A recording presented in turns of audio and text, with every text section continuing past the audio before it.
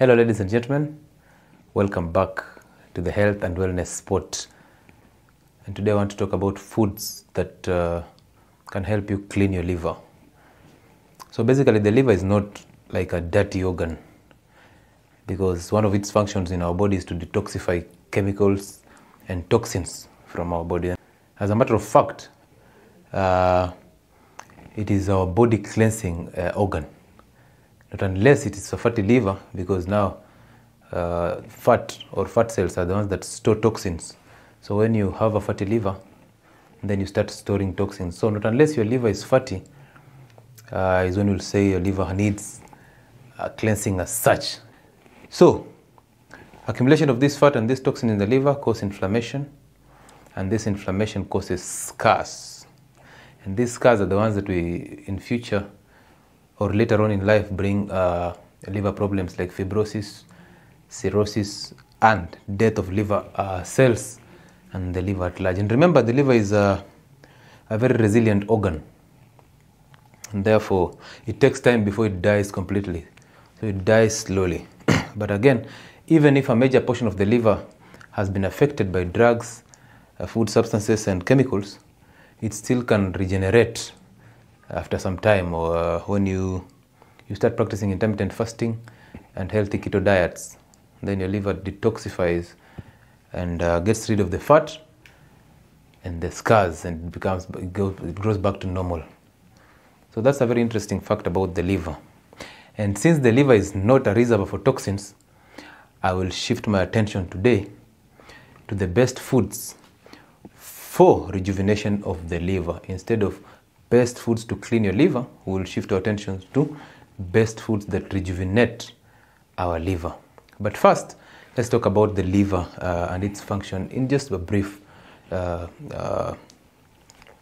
session. We already talked about, in our first video, we talked about the liver in details and its function in details also. So you can watch our first video about the liver. But this one will be very brief. So functions of the liver include detoxification of chemicals and drugs from the body, and even food substances. Again, it forms bile. The liver is the home for bile in the gallbladder. It forms bile. Now this bile is the one that is responsible for absorption of and extraction of nutrients from fat. So if you don't have bile, it's hard for you to absorb fat. So the fat that you consume will crystallize, and when it crystallizes, it forms what we call the gallstones. And this is a condition of the liver due to insufficient production of bile or bile salts. Because remember, bile salts are the ones that sequester fats to help you in absorption. Again, another function of the liver involves cholesterol, formation of cholesterol, and cholesterol buffering. So apart from it forming cholesterol, it also buffers the levels of cholesterol. And this cholesterol is the one that is used in maintenance of cell membranes, formation of hormones. And that's also another function of the liver, formation of hormones which come from this cholesterol. So estrogen, testosterone, and cortisol, which is a hormone that helps you adapt to stress. These are the hormones that come from the liver and from cholesterol. And then another function of the liver is just clotting factors. So it is involved in formation of proteins that help you, that augment also the function of vitamin K in blood clotting. So basically those are it's just a brush through over the functions of the liver. There are so many functions of the liver, more than even 500, so many functions of the liver in the body, and we cannot mention them in one video, given that we already have another video that has all these functions. So take a look at it. So now that those are the functions of the liver, we have, how do you know you have a problematic liver? Now there are symptoms that come as a result of a failing liver. So you start getting this itchiness on the skin, and then you get jaundice. Jaundice is where the liver is unable to break down bilirubin. Okay, and this bilirubin accumulates in your blood and then on your skin. So your eyes become yellowish and your skin surface also becomes yellowish. So that's a symptom of a failing liver already. Number 3, we have achy joints. So most people who have autoimmune conditions might confuse it with the liver problem, because sometimes you start having these achy joints, the arthritis, and you think that this is your normal arthritis or your normal osteoarthritis. And in real sense, it is the dysfunctional liver. So you need to do a liver function test to know if your liver is still functional. And again, you will only know if you have a problematic liver if your diet is messed up. What do I mean by messed up? I mean if you're consuming more carbohydrates than any other sources of food like proteins and fat. Then again, nausea and vomiting, these are symptoms for almost every condition, but in the liver it's very profound. It's very severe, nausea and vomiting, and also gallstones. Now gallstones, we already mentioned the bile. So if the liver is messed up, it doesn't produce bile, and then again you'll start crystallizing cholesterol to form these gallstones, and that is a symptom of liver problems. Okay, so basically those are the symptoms of a fatty liver or a failing liver. So you'll understand now from this, you'll start to question if you're having a problem with the liver or it's just an autoimmune condition. Now from this, now we can easily maneuver to the foods that will help you, the best foods that will help you to detoxify the liver or to help you to clean the liver, the fat in the liver. And these are normal foods that we ignore, the normal organic foods and also organic spices. Okay, so these are just the foods that we know we eat normally, but we tend to ignore the fact that these foods are very helpful, and sometimes we tend to omit them from our diets. Now, food number one is cruciferous vegetables. I keep insisting on cruciferous vegetables because cruciferous vegetables are the ones that contain enzymes that break down estrogen. Once they break down estrogen, you start burning fat. Remember, estrogen is a hormone that helps you accumulate fat. So if you start breaking it down and eliminating it, then you also start breaking down fat. The same happens to the hormone that is called insulin, because the liver produces a hormone that is called insulin growth-like factor. So that hormone is the same to growth hormone, and that hormone has a function to help you burn fat. Okay, so growth hormone and IGF help you to burn fat, but insulin helps you to store fat. So insulin and estrogen do the same work. So if you manage to lower your insulin and you also lower your estrogen levels, then your fat content starts to go down. So we target lowering these two hormones. So cruciferous vegetables have like broccoli, like kales and radish. These are foods that have enzymes that break down these hormones so that you start losing your fat from the liver, okay, and replacing this fat with healthy substances. Now, again, cruciferous vegetables contain a chemical called sulforaphane. Mark that chemical. So this chemical has several functions in the liver. One is hepatoprotective, meaning it protects the cells of the liver. Number two, it is an anti-inflammatory agent. So basically, it lowers the chances of the liver getting inflammation and getting into scarring and cirrhosis in future.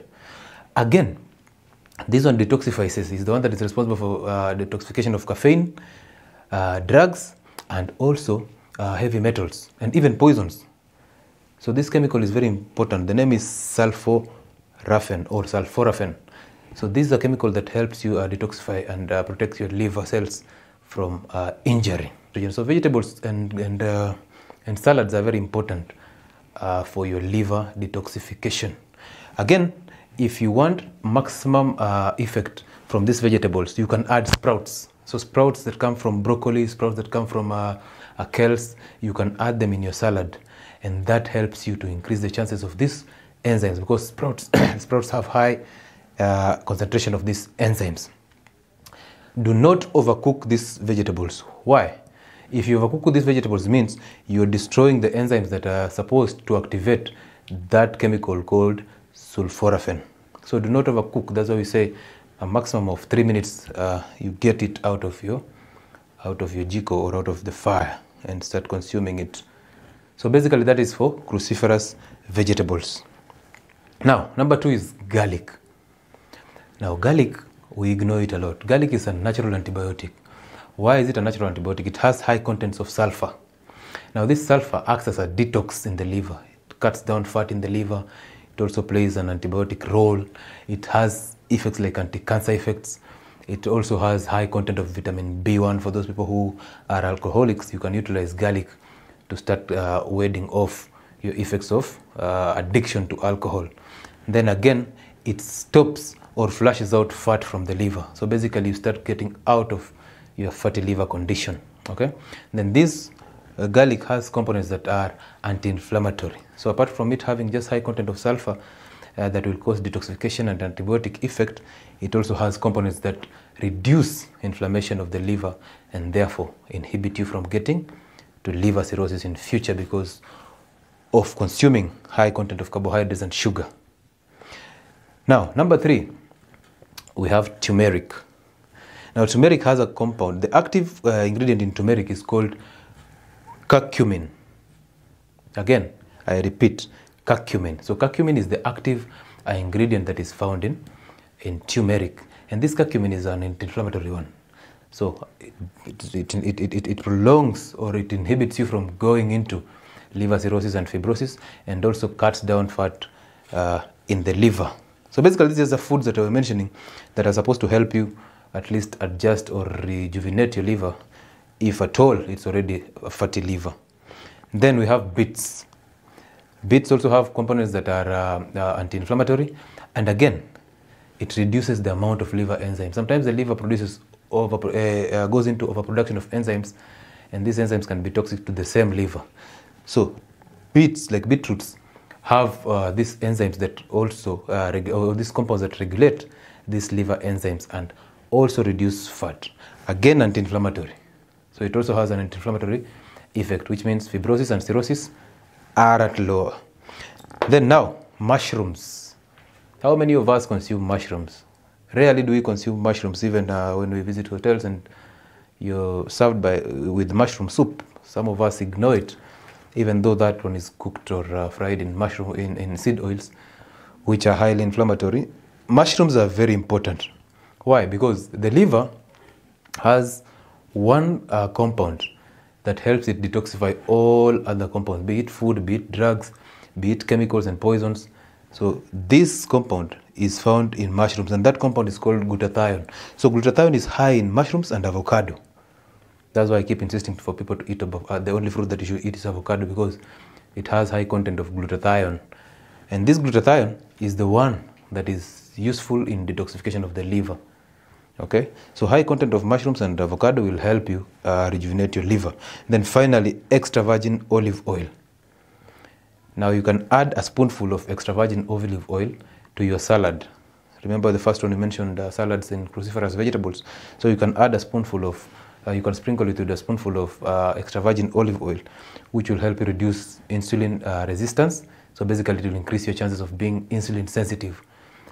Okay, so it will get you out of the metabolic syndrome. Then again, it will reduce inflammation, and finally it will remove fat from your liver.